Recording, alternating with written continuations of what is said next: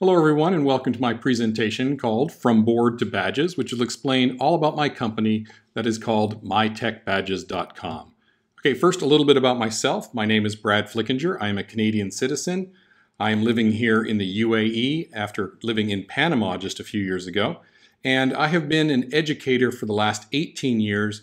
And the last 12 of those years, I've really focused on being a technology educator for elementary schools. So I know how to take little children and turn them into future Bill Gates of the world. All right, so let's get right into it. Why badges? Okay, this whole idea of badging or micro-credentialing is a really big hot topic right now. It's big in universities and it's coming in strong. But let's talk about using it with young students and why I go in that direction.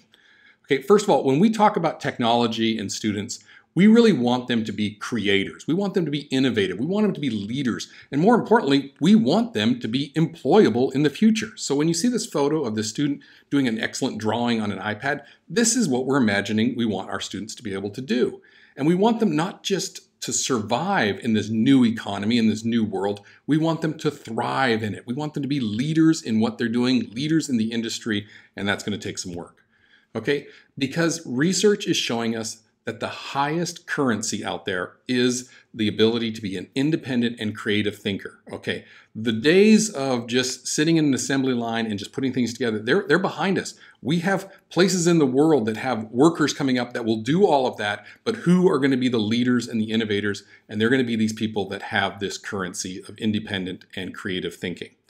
But here's the problem here, and I'm going to use a little bit of an analogy here, of a pencil and paper. Okay, so if we give students just a pencil and paper, and a pencil is a tool, right? And we never show them how to do anything with it.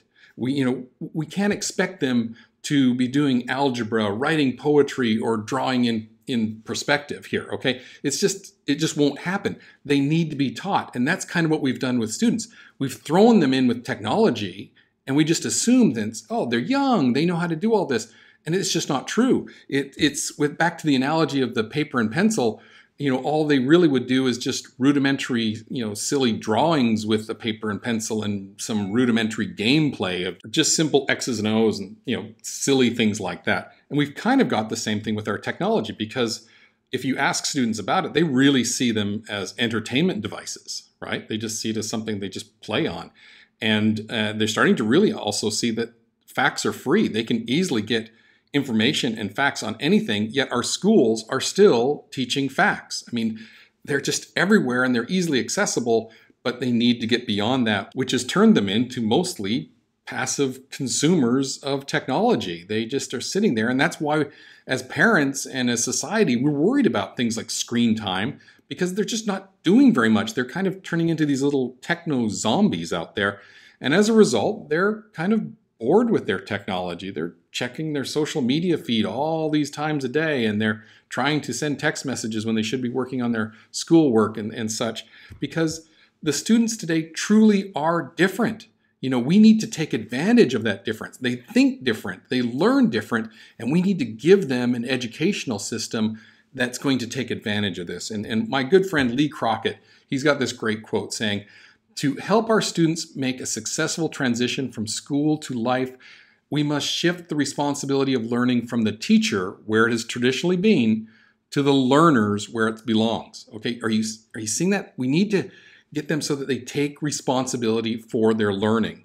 And that's where we have this gap. We have this, what we want students to do with technology and what they're actually doing with technology. And there's a big gulf between the two, because we're just not seeing it generally. I mean, we do have students that do great and amazing things with their tech, but generally speaking, not very many of them do that. And so I created this wish list of what I wanted from a new ed tech program, and I wanted, independent learners who know how to collaborate. I want it competency-based, so it's not seat time, that if you already know how to do that skill, you can skip ahead and do other things, or you can rewind it and watch it 50 times if you want to until you get it.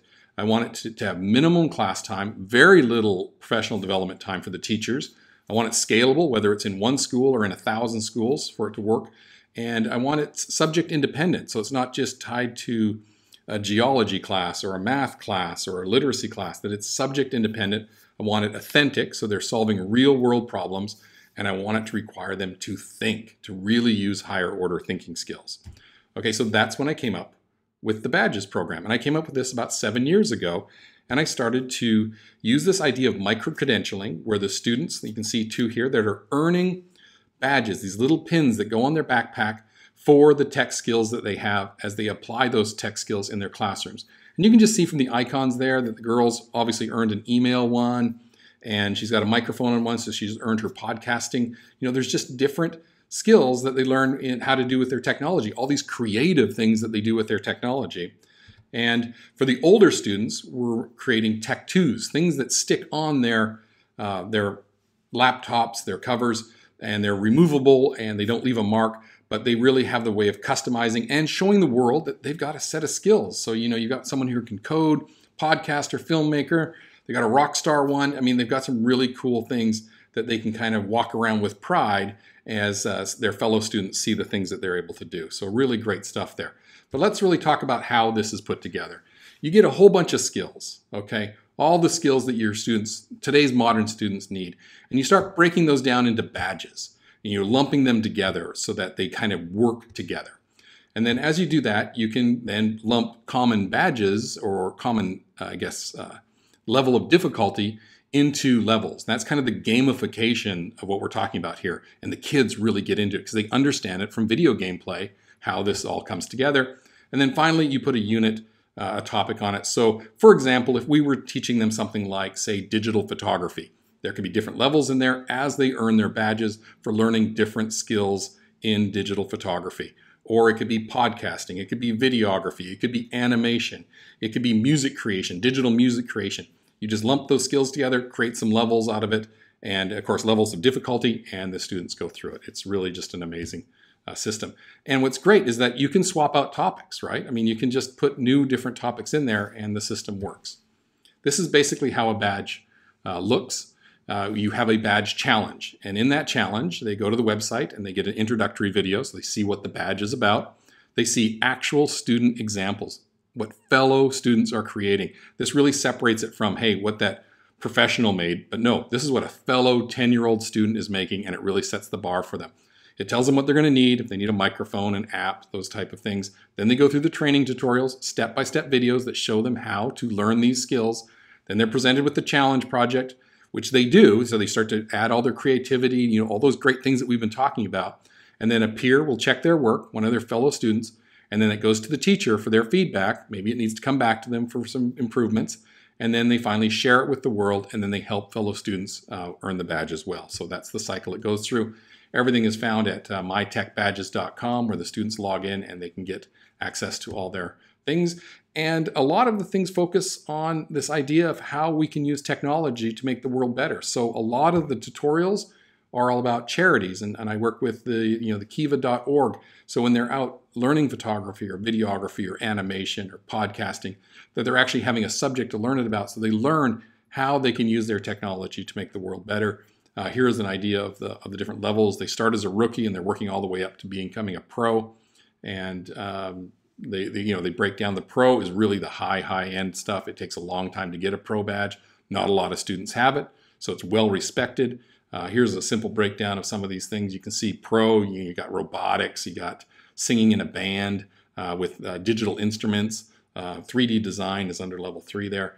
And everything culminates in a school with the Kids Can Make a Difference Festival, where they take their skills, they do a fundraiser to help out a charity, and they're doing great things. And this is one of the students singing in an iBand where all the instruments are iPads. If you just look over her shoulder, you can see the student playing the guitar, which is an iPad. The other boy is playing the drums, which is an iPad, and the keyboard and stuff. And they're singing these great songs. This was an 80s revival one, so they were singing it at a fundraiser concert, and it was just a great thing. The kids are having a great time. The results that I've been having is that 72% of the work's been done at home. Kids are loving it. They're working on it. Like this student here, he's holding up his hand, not because he got to a higher level in a video game. It's because he's doing digital music creation, and he just figured out how to put loops together and make a song. I mean, this is what we're talking about here. So they're finally using them as creation devices, as tools of change. They're fully engaged in their work. Like I said, they're rushing home to be able to work on these projects, and they're tied in with classroom projects, and most important that they see the reward that they get from it. They like it. The badge, they really want it at first, but at the end, it's just a nice reward. But they're motivated by just being creative and doing great things. And I want to finish just on this. And this is from the book, Literacy is Not Enough. And this is the quote. To stay competitive in this new global economy, we need to shift our instructional approach to a 21st century learning environment that will provide our students with the most in-demand skills, those that can't easily be outsourced, automated, or turned into software. Creativity, lateral thinking, and problem solving dealing with non-routine cognitive tasks. Okay, that's what we're talking about here. That's what the Badges program is all about, giving kids skills. Last year, I had the great honor of being able to publish a book on badging. It's with the biggest group when it comes to EdTech, the International Society for Technology and Education. And last year, I'm proud to say it was one of their #1 sellers, and it's doing very well again this year, and it's called Reward Learning with Badges. And here's my final slide, just who I am, my contact information, my Twitter handle, and it's been a pleasure to talk to you about MyTechBadges.com.